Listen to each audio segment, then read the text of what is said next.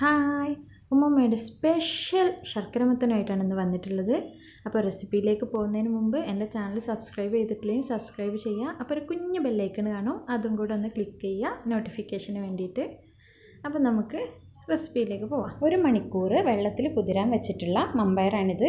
1/2 കിലോയാണ് എടുത്തിട്ടുള്ളത്. പിന്നെ ഒരു മീഡിയം സൈസിലുള്ളൊരു മത്തൻ എടുത്തിട്ടുണ്ട്. ഇനി നമുക്ക് ഈ മത്തന് കട്ട് ചെയ്ത് വൃത്തിയാക്കണം. അപ്പോൾ ഞാനിങ്ങനെ ചെറിയ ചെറിയ പീസസ് ആക്കിയിട്ട് കട്ട് ചെയ്തെടുക്കുകയാണ് ചെയ്യുന്നത്. ഏകദേശം നന്നായിട്ട് പഴുത്തിട്ടുള്ള മത്തനാണ് നമ്മൾ ഈ ശർക്കര മത്തന് വേണ്ടിയിട്ട് ഉപയോഗിക്കുന്നത്. ഇതിൻ്റെ കുരുവൊക്കെ കളഞ്ഞ് നന്നായിട്ട് വൃത്തിയാക്കി എടുക്കുക. ഇതിൻ്റെ തൊലിയൊക്കെ കളഞ്ഞെടുക്കാം. നല്ല ക്ലീനായിട്ട് എടുക്കുക. ഇനി നമുക്കിത് ചെറിയ ചെറിയ പീസസ് ആയിട്ട് കട്ട് ചെയ്തെടുക്കണം. നല്ല ചെറുതാക്കും വേണ്ട, എന്നാൽ സൈസ് കൂടാനും പാടില്ല. നമുക്ക് ഈ ഒരു സൈസിൽ കട്ട് ചെയ്തെടുക്കാം.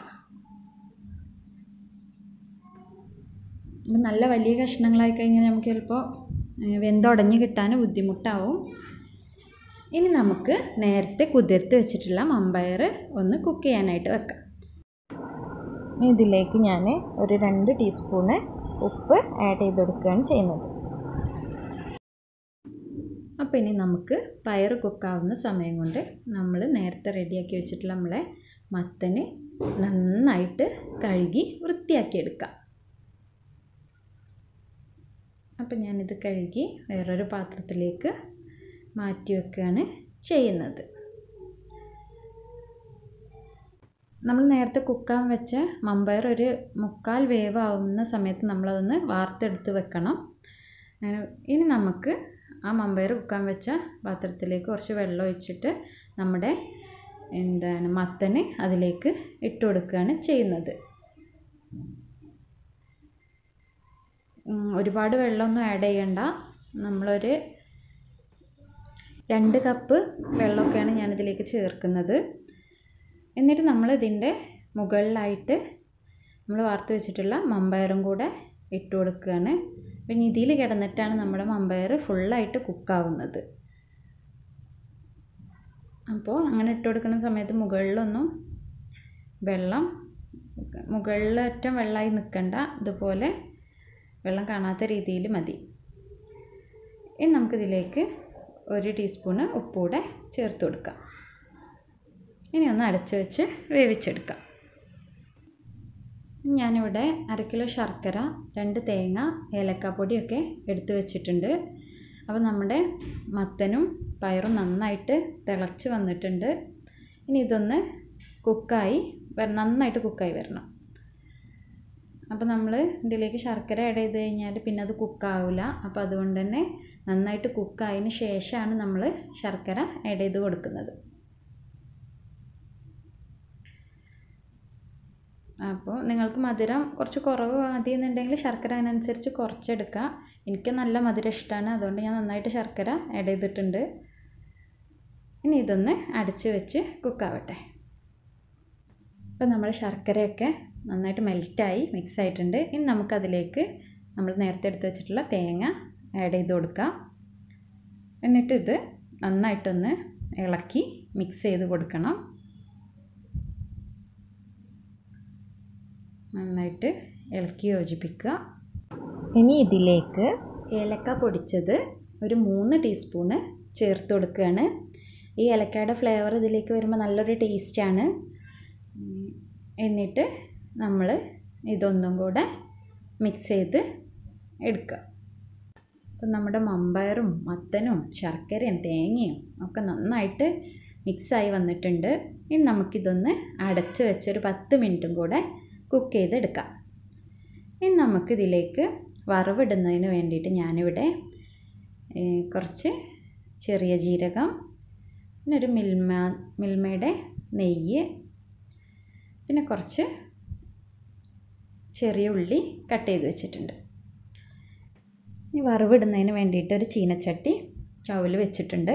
ഇതിലേക്ക് നമ്മൾ കുറച്ച് മിൽമയുടെ നെയ്യ് ആഡ് ചെയ്ത് കൊടുത്തു. ഒരുപാടൊന്നും വേണ്ട, 3 ടേബിൾ സ്പൂണാണ് ഞാൻ എടുത്തിട്ടുള്ളത്. ഇനി നമുക്ക് ഈ നെയ്യ് നന്നായിട്ട് ചൂടാവുന്ന സമയത്ത് ഇതിലേക്ക് നമ്മൾ കട്ട് ചെയ്ത് വെച്ചിട്ടുള്ള ചെറിയ ഉള്ളി ചേർത്ത് കൊടുക്കുകയാണ്. ഇനി ഇതൊന്ന് നന്നായിട്ട് വറവായി വരുന്ന സമയത്ത് നമ്മളിതിലേക്ക് 2 ടീസ്പൂൺ ചെറിയ ജീരകം ചേർത്ത് കൊടുക്കുകയാണ്. അപ്പോൾ നമ്മുടെ ഉള്ളി ഏകദേശം നന്നായിട്ട് കുക്കായിട്ടാണ് നമ്മൾ ജീരകം ചേർത്ത് കൊടുക്കുന്നത്, അല്ലെങ്കിൽ അത് കരിഞ്ഞു പോവും. ഇനി നന്നായിട്ടൊന്ന് ഇളക്കി മിക്സ് ചെയ്യാം. അപ്പോൾ നല്ല സ്മെല്ലൊക്കെ വരുന്നുണ്ട്. ഇനി നമുക്കിതിലേക്ക് നമ്മൾ വേവിച്ച് റെഡിയാക്കി വെച്ചിട്ടുള്ള പയറും ശർക്കരയൊക്കെ ഇട്ട് കുക്ക് ചെയ്ത് വെച്ചിട്ടുള്ള നമ്മുടെ പയറിൻ്റെ മിക്സ് ഇതിലേക്ക് ആഡ് ചെയ്യാണ് ചെയ്യുന്നത്. ഇനി നമുക്കിത് നന്നായിട്ട് ഇളക്കി ഉടച്ചെടുക്കണം. ഈ മത്തനും പയറും ഒക്കെ നന്നായിട്ട് ഉടച്ച് മിക്സാക്കി എടുക്കുകയാണ് ചെയ്യുന്നത്.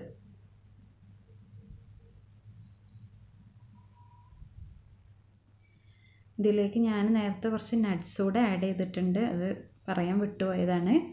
അത് നമുക്ക് ഓപ്ഷണലാണ്, വേണമെങ്കിൽ ആഡ് ചെയ്ത് കൊടുത്താൽ മതി.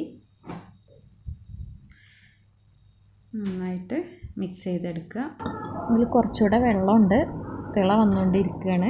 അതൊന്ന് ഈക്വലാകാൻ വേണ്ടിയിട്ട് ഞാനിതിലേക്ക് കുറച്ച് അരിപ്പൊടി മിക്സ് ചെയ്തിട്ട് ചേർക്കുകയാണ്.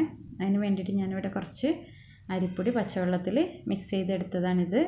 ഇതിലേക്ക് നമ്മളതിൽ വെള്ളം കുറച്ച് ഊറ്റി ഇതുമായിട്ട് മിക്സ് ചെയ്തെടുക്കണം. നമ്മൾ നേരിട്ട് ഡയറക്റ്റ് ഇത് അതിലേക്ക് ചേർത്ത് കഴിഞ്ഞാൽ ചിലപ്പോൾ കട്ട പിടിക്കാൻ സാധ്യതയുണ്ട്. അതുകൊണ്ടാണ് ഇങ്ങനെ കുറേശ്ശെ എടുത്ത് നന്നായിട്ട് മിക്സ് ചെയ്തതിന് ശേഷം ആഡ് ചെയ്ത് കൊടുക്കുകയാണ് ചെയ്യുന്നത്. ഇത് ആഡ് ചെയ്യുന്ന സമയത്ത് നമ്മൾ നന്നായിട്ട് ഇളക്കി കൊടുക്കണം, അല്ലെങ്കിൽ കട്ട പിടിക്കാൻ അടി പിടിക്കാനൊക്കെ സാധ്യത ഉണ്ട്. അപ്പോൾ കുറേശ്ശെ ആഡ് ചെയ്തിട്ട് നന്നായിട്ട് ഇളക്കി മിക്സ് ചെയ്ത് കൊടുക്കുകയാണ് ചെയ്യുന്നത്. എന്നിട്ട് ഒരുപാട് തിളക്കൊന്നും വേണ്ട, പെട്ടെന്ന് തന്നെ ഇത് ഡ്രൈ ആയി കിട്ടും. അപ്പോൾ തന്നെ ഇത് ഏകദേശം റെഡി ആയിട്ടുണ്ട്.